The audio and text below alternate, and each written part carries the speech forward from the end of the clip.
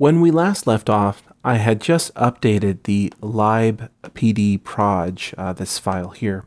And when we built and ran it, we found that all of a sudden there was just a ton of errors. Well, actually, they're not errors, they're warnings.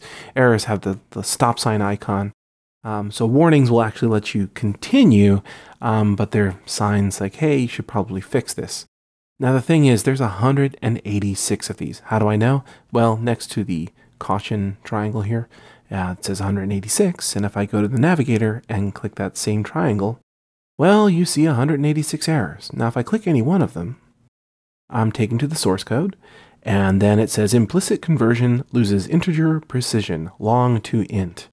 So I don't want to go through my whole development cycle having to deal with 186 errors and just say, oh, I don't need those. So I'm going to click here and click on this folder, and we'll go to the build settings. And now I'll look for that LLVM 6.1. Let's scroll down. Here it is. There's the code generation, custom compiler flags.